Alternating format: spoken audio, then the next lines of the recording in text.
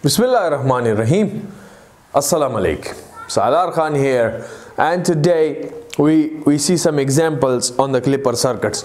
We've had a basic understanding, we've had a great understanding of the clippers. Today let's say we see some examples. All right, so let me give the heading of examples. Fine. So let's say the first circuit. The first circuit that is given to us is like this.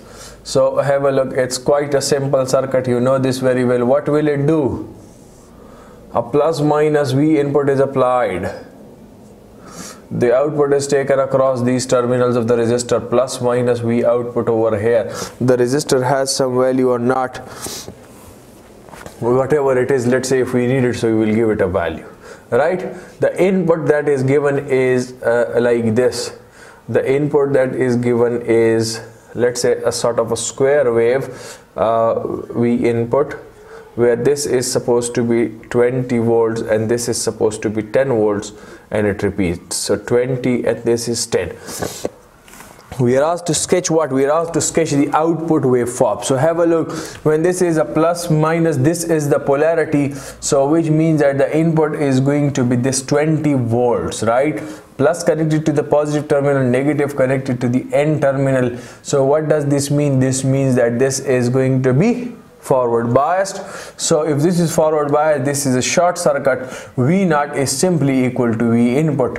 Let's consider the value of the resistor to be 1 ohm, for instance, right, or whatever it is. So V naught is when the input voltage there is positive 20 volts, this implies what? That this is forward biased, and then you have V output equal to V input. This is for the positive half cycle.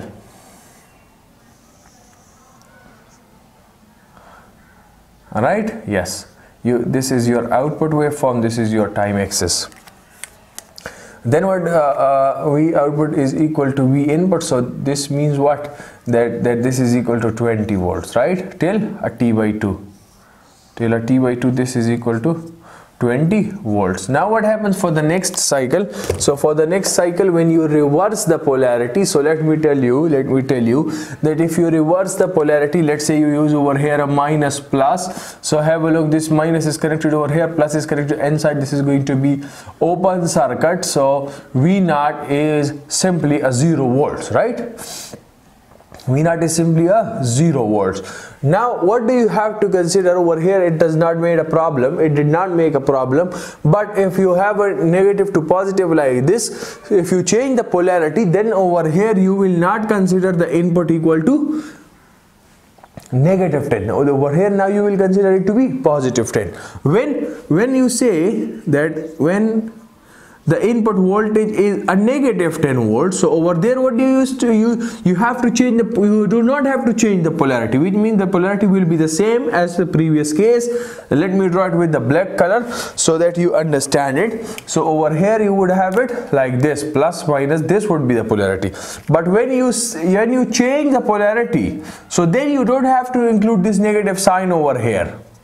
You don't have to include it. You have to say that input voltage is simply 10 volts. So have a look, when the input voltage is 10 volts with the reverse polarity, the output is going to be 0 volts, and this is the output which is 0 volts. This is the time T, and this will repeat in such a fashion. So have a look, what is the name of the clipper? So let's say we name it. This is first of all no additional source than the input, so this is an unbiased.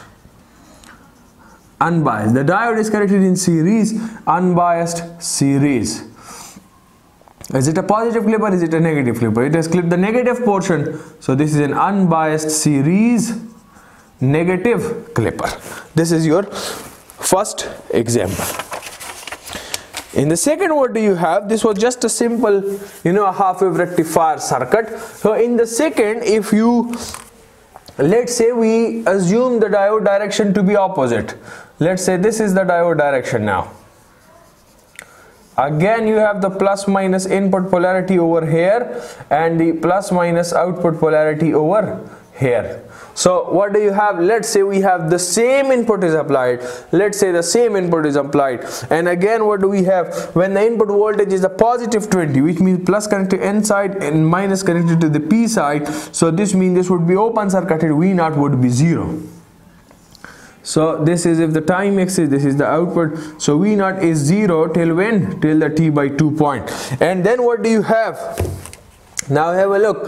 When the negative cycle arrives, so this would be negative, this would be positive, so the output would be equal to the input, and the input in this case is minus of 10 volts.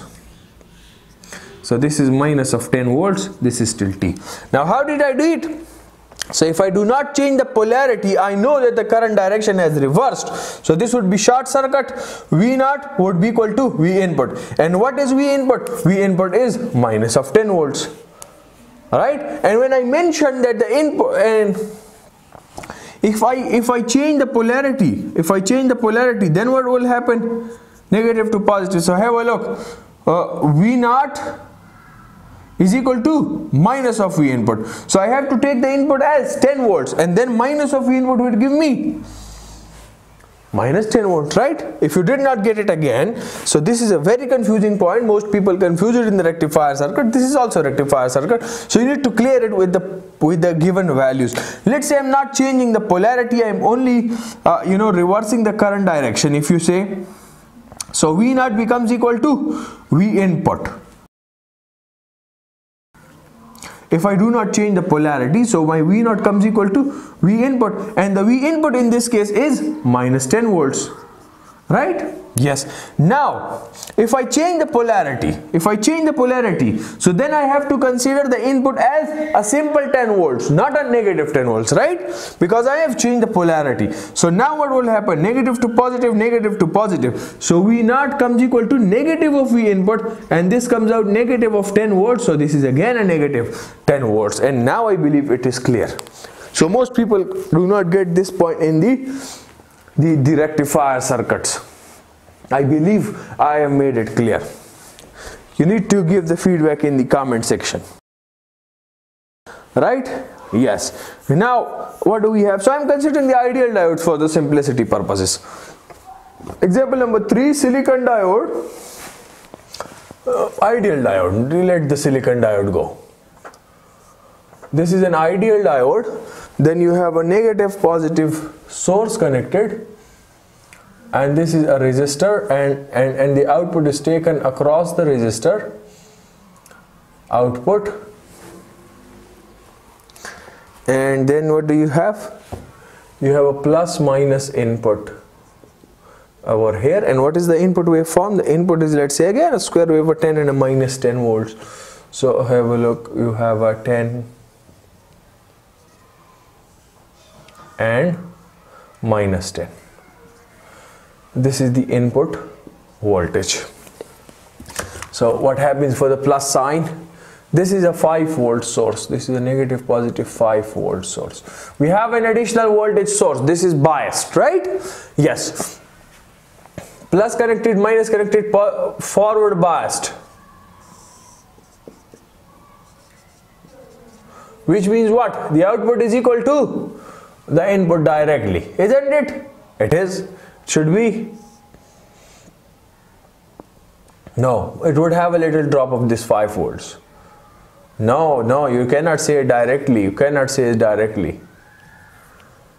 When the input, wait, you have a mistake here. You have a mistake over here. Yes, and the mistake is what? We have a source, so we have to consider that as well.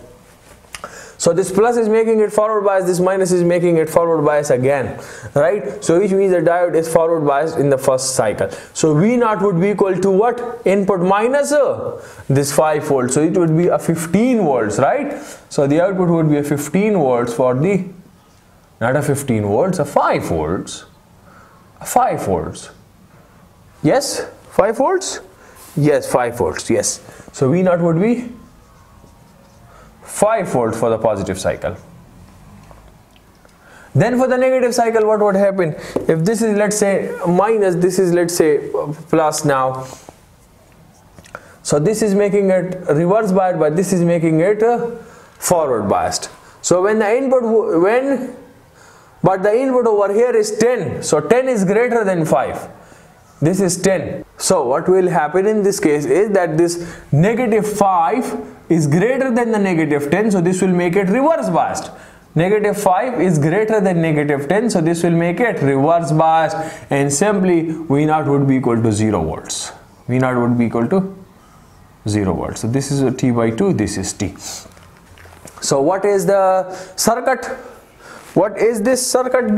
This is a biased series, right? Biased series, and it has clipped the negative portion. Biased series negative clipper. And I have a mistake somewhere. The output is basically V input plus 5 volts. So this has to be 15 in the positive cycle. This has to be 15 in the positive cycle. And what is the biasing? So if you see, the biasing is a negative biasing. The biasing is a negative biasing. You can check for the polarity. It's negative biasing. It is negative biasing. Let it be, or you just check it with your standard, as we saw in the previous videos. Check it with the standard, and then you can confirm it if this is negative biasing or positive biasing. Please just confirm this point and let me know in the comment section. Let's say we move on to the next example. We move on to the next example. So you have a 3 volt source over here. The diode is reversed in this direction. Then you have wait, we have a source over here as well. So you have a plus minus source of 3 volts, and the output is taken across this resistor. Plus minus input, this is 3 volts, and this over here is plus minus output. The input is shown as a sinusoidal wave having a maximum value of 3 volts. The maximum value is 20 volts.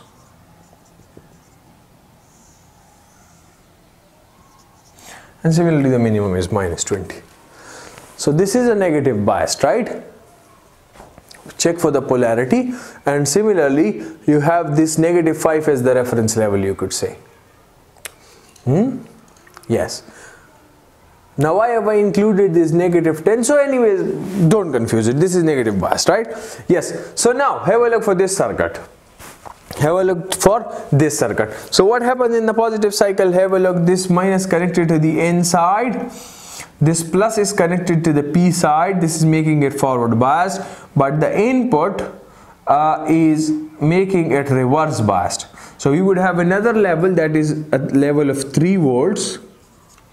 So if the input exceeds this 3 volts, this would be reverse biased. If the input exceeds, yes, the 3 volts, if the input is greater than 3 volts, this would be reverse biased, and this would imply the output would be 0. So which means this particular region, so let me draw it over here.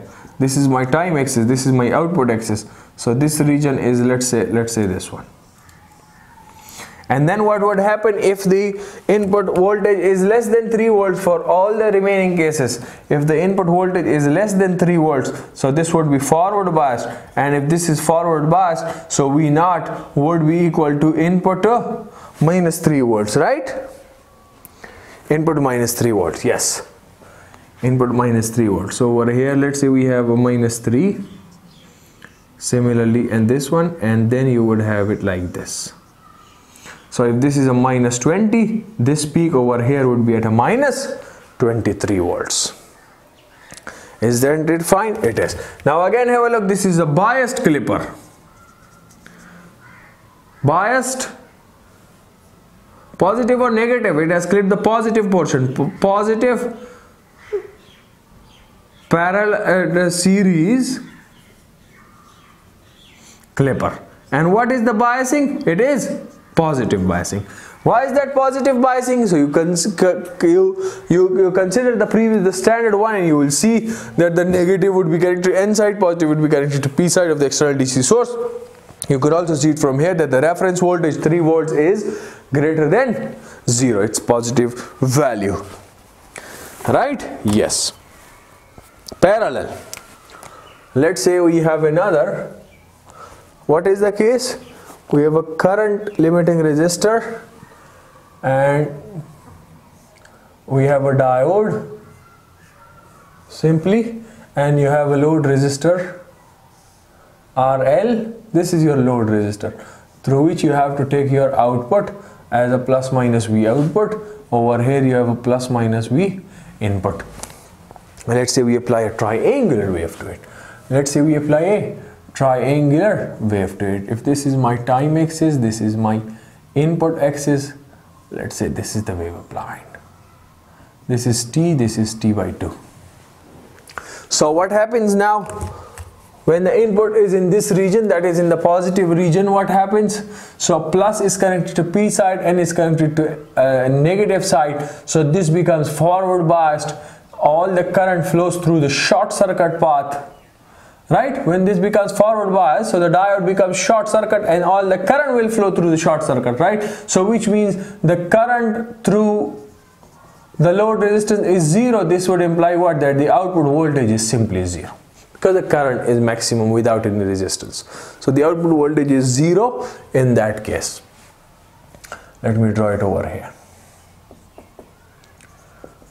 The output voltage would be 0 till T by 2. Now for the next case. When you reverse the polarity, let's say negative positive, so what happens? N connected to positive, P connected to negative, this makes it a reverse bias, and this makes it a reverse bias, so it makes it an open circuit, so which means no current will flow through this branch. All the current will flow to the load resistance, and neglecting this current limiting resistance potential drop, so what will happen is that the output would simply be equal to the input voltage.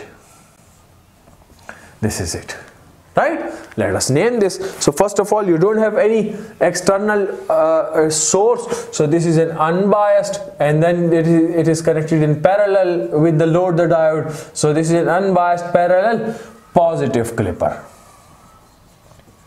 Unbiased parallel positive clipper, because this has clipped the positive portion of the waveform. Yes. Let's say we have another example.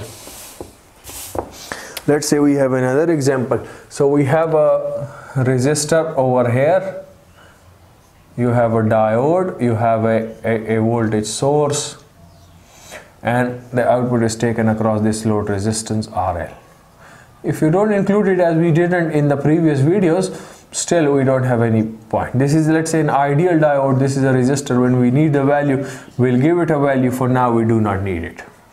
This is a 4 volt source. Reference voltage is 4 volts.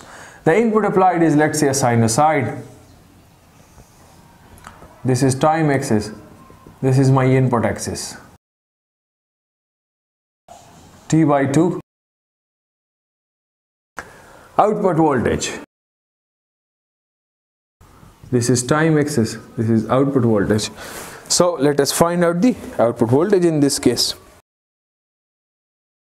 So let's say first for the positive half cycle, what is this doing? The plus is connected to the P side, minus connected to N side. The source is making it forward bias. But have a look, the plus of the 4 volt, the reference voltage source is connected to the N side. This is making it a reverse bias. So when would this be forward biased? When the input voltage is greater than 4 volts. So when the input voltage is greater than 4 volts, this will be forward biased. And if this is forward biased, what would be the output voltage? The output voltage would be, this is a short circuit, so this would be simply equal to 4 volts. Right? So let's say if this is my 4 volts somewhere, whatever is the peak value, if we need it, so we'll give it a value. Right? Let's say any general value you could consider. So this is the place where this is T by 2. This is the area where V input is greater than 4 volts, so V naught would be simply 4 volts over here. And what happens when we input is less than 4 volts?